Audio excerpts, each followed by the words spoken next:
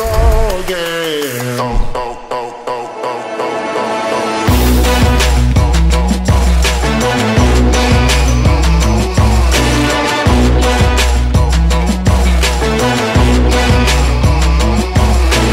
One bad stab and she's in my kitchen with too much heat. She got my flapjack slipping. No matter what I have not been this excited for a computer since I got my first unibody MacBook, which completely changed the course of my life. And this has the power to change so many other lives. Now, I don't mean to get too sentimental about gear and technology, but it's true, that first original aluminum unibody MacBook, my first ever Apple laptop, gave me the ability to learn something completely new, which was filmmaking. The mix of power and tools like iMovie completely changed the trajectory of my life. And as silly as it sounds, without that laptop, I would not be here where I am today. So yeah, it's gear and technology, but it's also the power for the future generation of creators to do things that were previously impossible. Whether it's making an album that sounds completely new with new tools, or designing in a way that wasn't previously possible, or filmmaking with resolutions and quality and effects that you couldn't normally do, or creating crazy 3D worlds that would have required absolutely absurd computing before. Technology can change our lives, and the question is, will this 16-inch M1 Max MacBook Pro be one of those tools? The really wild stuff comes with the new Apple Silicon. If you didn't know, Apple switched from Intel chips to now making their own and doing it completely differently. They're basically putting all of these different things onto one chip. The GPU, the CPU, media engines, all of this stuff that traditionally would have been different parts all having to talk to each other and communicate, at the same time wasting performance and battery because it takes a lot of energy to power all of those chips. They even have ProRes engines built into this chip, which is absolutely wild. They claim that you're gonna be able to play 7 streams of 8K ProRes video at the same time, which is absolutely nuts. First, we saw the M1 chips, which are more powerful and battery efficient, which rarely happens. Usually if you're upping the performance, the power, then it's gonna be less power efficient and vice versa. But here you're getting the best of both worlds, and I've been really eyeing those M1 MacBooks, but I didn't buy one yet, and now we have the M1 Pro and M1 Max chips. The M1 Pro being on the 14-inch MacBook Pro and the M1 Max on the 16-inch MacBook Pro, and they're claiming 4 times faster GPU performance than the already insanely fast M1 chip, which is absolutely crazy. So that's all really nice to hear, but what and I'm sure you are curious of, is how does that actually affect our daily workflows with our computers as content creators, filmmakers, photographers, graphic designers? And what I'm really curious about is, how does Final Cut Pro X now perform with these new chips? There's a few codecs out there that are pretty tough to edit, and then also, does it affect export times? Are we getting crazy fast export times now? That's the stuff that I'm most curious about. And we have a 16-inch M1 Max MacBook Pro with 10-core CPU and 30-core GPU, 64 gigabytes of unified memory, and 2 terabytes of SSD storage, almost fully spec'd out except for the storage. I did order my own M1 Max 16-inch MacBook Pro and got 8 terabytes of storage on that. And a lot of people are like, why would you get 8 terabytes? And there always comes a time where I run out of space on my computer when I'm editing a big project, and then it's just such a nightmare. So I vowed to myself I would always max out the storage on whatever laptop I get to never run into that problem. I am future-proofing myself. So here's what we found in terms of performance with Final Cut Pro 10. The intro that you saw there, that was shot in 6K ProRes RAW, And absolutely no problems with that. Just flawlessly, super easy to edit. 6 streams of 6K ProRes RAW, no problems at all. Super smooth, you can scrub through easy. Let's do 9, still works flawlessly, no issues at all. So I think what they're claiming is definitely true. I didn't have 8K ProRes footage to test out, but from everything I've seen, ProRes, no issues at all. But ProRes is a fairly easy codec to work with. What about some of the harder stuff? And so some of the other footage in that intro we filmed on the Sony in H.265. H.265 footage, easy 4K, no problems at all. On the previous gen 16-inch MacBook Pro, it was pretty good, but if you press play, there'd be like a little pause and then it'd start playing. It wasn't immediate. Here, we're not seeing really any of that. No issues at all with H.265, which means that I think we can start filming all of our videos like I am right now in H.265, which means a lot less data, and that means we're gonna be saving a lot of money in terms of storage. Maybe I didn't need that 8 terabytes of storage after all, we'll see. Then let's look at DJI drone footage. The codec, we all know, isn't quite the strongest, and so it's really hard for the programs. Again, no issues at all here, like so smooth, no issues, even with a color grade adjustment layers, no issues at all. You can edit the footage straight, you don't need proxies or ProRes or anything like that. What about R5 footage? Probably one of the biggest reasons I switched from Canon to Sony was that I just couldn't edit the footage. It was just so slow. Now, smooth like butter, no issues at all, so smooth. So yeah, technically I could switch back to Canon, but I think I'm gonna stay with Sony for now. And then for us, the hardest codec to work with is FPV footage after it's gone through Real Steady. I don't know exactly what this codec is, but it is very hard for Final Cut to deal with.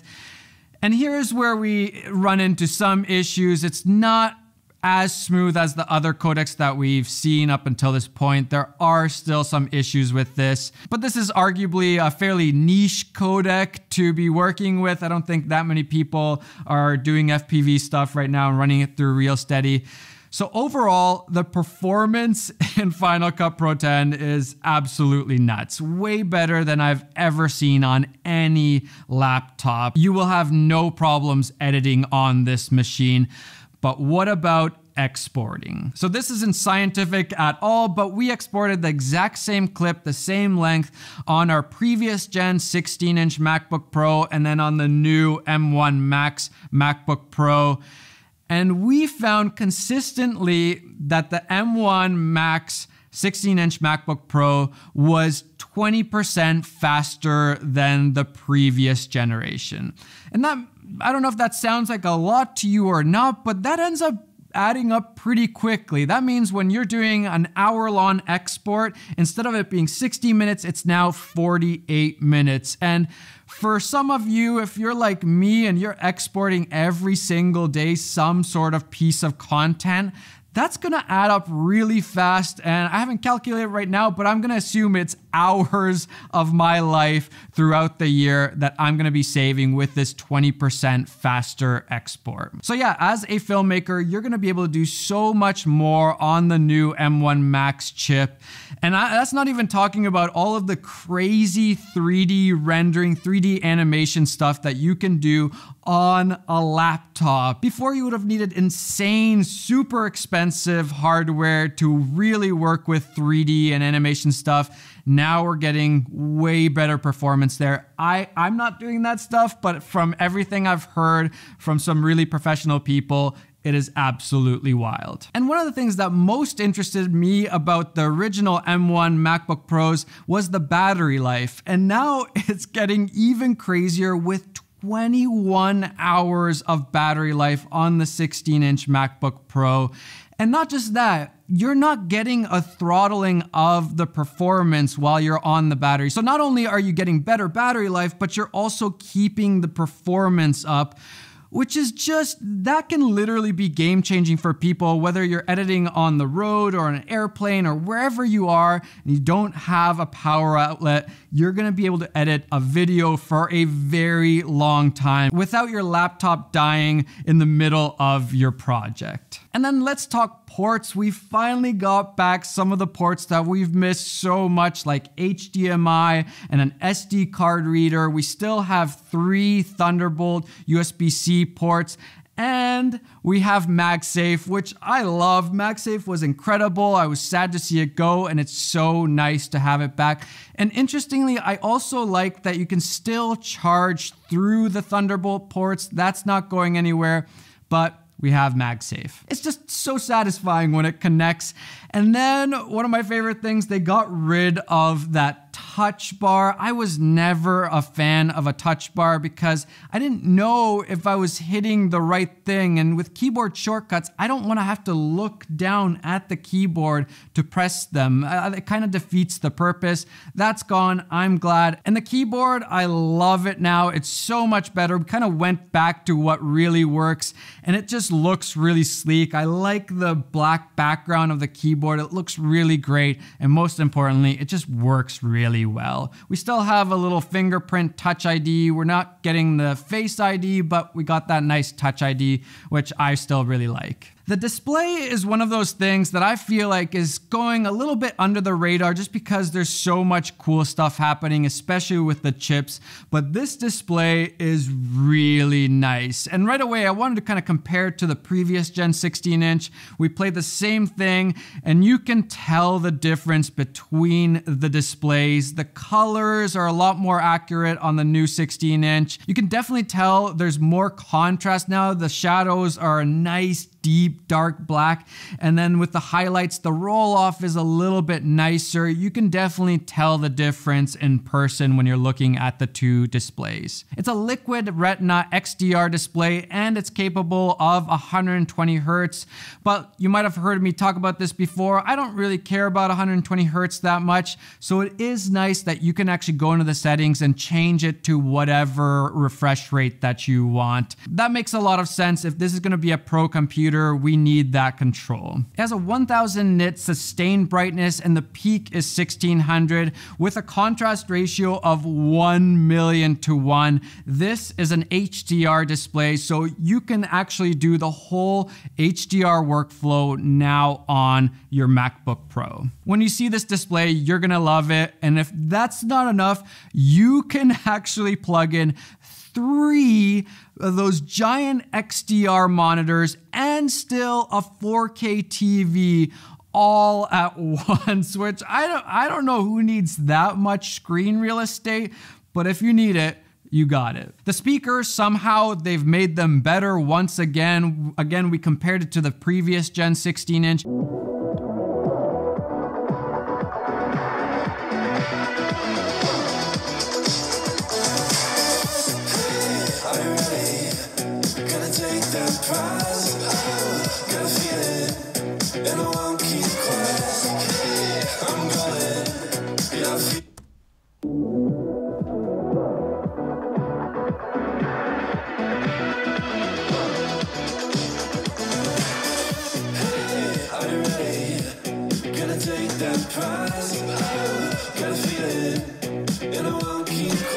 You can definitely hear more bass, and the sound is more clean and more rich than the previous 16-inch, which already had by far the best speakers on a laptop that I've ever heard in my life. New 1080 webcam, long awaited, that's kind of a given. And with that comes possibly the most controversial thing about the new MacBook Pros, the notch. And at first I was a little bit worried, but after using it for a little bit, I'm not even noticing it. It doesn't go over top of a YouTube video or your Netflix show. So there really isn't an issue there. You're just getting more screen real estate. Looks wise, it's maybe not the best, but I don't know. It's not gonna make any difference in my day-to-day workflow, that's for sure. Okay, maybe you're saying that all sounds incredible, but it's just way too expensive. And I'm not gonna lie, it's not cheap, especially to max out. It is very expensive. But two things. This laptop, this computer might allow you to do things that you could not have done before. And that has quite a bit of value. Like I talked about in the beginning, it could literally change your life like it did for me.